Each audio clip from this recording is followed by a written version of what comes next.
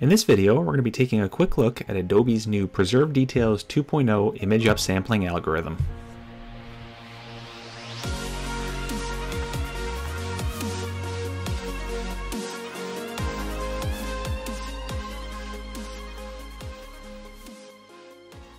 Hi there, Michael Volshinovich here from VibrantShot. You can find me at vibrantshot.com as well as via the social media links below. So in this video, we're going to be taking a quick look at Adobe's new image upsampling algorithm, which they've labeled Preserve Details 2.0, and essentially that's supposed to be an improvement over their original Preserve Details algorithm, which came out back in 2013.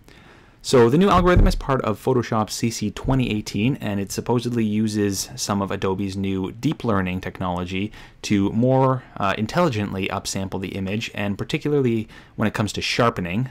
So kind of how it handles sharpness in certain areas, be it a focus area or an out of focus area, as well as kind of factoring in the details of the subject within the upsampling itself.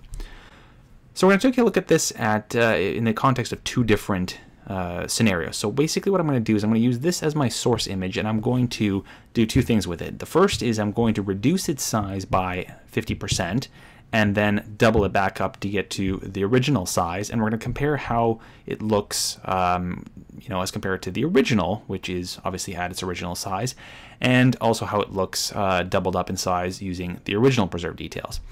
And then in the second scenario, we're going to basically just take this image and we're going to double it in size and also see how well that works. So if we look at this image, I chose this one because I shot this on my Phase 1, which is a 50 megapixel medium format back. So it's nice and sharp, and it already starts with a pretty good resolution. So it's around 280 pixels or something like that. So we're going to kind of manipulate this in a few different ways. And if we zoom into the eye at 100% here, we can see that it's nice and sharp in the areas within these sort of finer strands of hair and the lashes.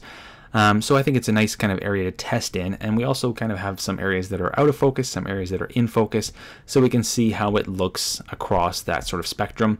And then obviously we have some areas here that are completely out of focus as well. So if we go to our source 2 image here, this is where I've basically taken the image, reduced it by 50%, and then increased it by 200%. So I'm trying to basically just kind of get down by half and then double to get to the original size using both of these different Preserve Details algorithms. So right now we've got our original enabled, so this is the image we were already looking at a second ago. And this is what happens after applying the Preserve Details original algorithm. And so you can see that it's really kind of heavily over sharpened. The contrast around the lashes has really been brought out. It's almost like we ran a high pass filter over the image after doing the resize, and that's not particularly pleasing. There's really a huge noticeable difference between this and this. So it's tried to kind of recover some of that sharpness, some of that detail, but it hasn't really done so in a terribly pleasing way. Now, if, however, we compare it to the new Preserve Details algorithm, that's actually a lot closer to our original and actually pretty darn impressive.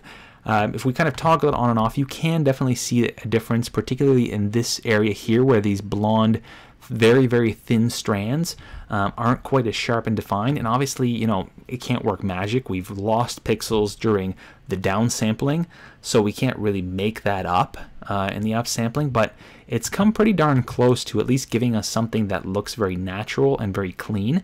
And if you're in a pinch and you need to print something really large, this is still pretty nice, and considering we're going up 200%, that is really a tall order to ask from an upsampling algorithm. Usually when we're upsampling in a realistic scenario, you're looking at something, like 25%, 50%. Very rarely would we try to go up by 200%, and even then, this has done a pretty nice job of it. So if we scroll over here to areas that are out of focus, and then we toggle the original one, you can kind of see areas within the hair here that have actually been affected. So it's trying to boost some of the contrast within there, where it really doesn't need to, because that area wasn't in focus anyway, so there's no need to enhance contrast.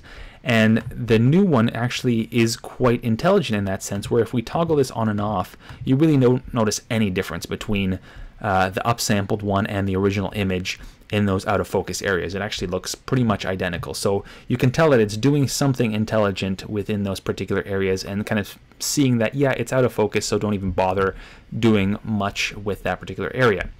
And similarly, if we look at kind of this patch of skin texture, if we look at it with the 1.0 algorithm, it's really kind of sharpened it quite heavily. If we compare it to the original one, there's a lot of over sharpening going on, and again, it's not terribly pleasing. Whereas with the 2.0 algorithm, you can kind of barely notice a real difference there. It's actually really impressive there too. I mean, sure, there is, kind of finer points that you can notice between them, but again, considering a 200% increase in size, that is actually quite a nice job. So now we're going to go back to this particular image where we have taken the original and doubled it in size. And so we've made a large image, absolutely massive. If we look at the details here, we've got 16,560 pixels on the long edge. So that is a huge image, and this is using Preserve Details 2.0. So this is the new algorithm, and if we look at it using the original one, you can again see that sort of over sharpening happening. It really looks kind of crunchy, that high pass filtered kind of look, and it's not terribly pleasing, whereas this one is a lot more sort of restrained, particularly if we back it off to 50% here. We're sort of looking at it within this sort of original view. It looks very clean here. There's really nothing overly crunchy or kind of unpleasant happening. Again, toggling that on and off, this really definitely feels kind of over sharpened. So again, 200% increase there on the original one. Still looks really nice, clean and natural. And one thing I noticed here in this particular test was that this particular area didn't get handled so well. If you look at the cache light with the Octa here, you look at the actual strands of lashes compared to the original one. The original one's very sharp, very crisp, but the upsampled one not so much. And what I think it actually is the downsampling process of using the bicubic smoother interpolation to reduce the size and then bring it back up. I think something in the downsampling actually affected this area quite heavily, because if we look over here, and this is zoomed out at 50%, you don't really notice that. It still looks nice and sharp within here. It's not like it really has lost much.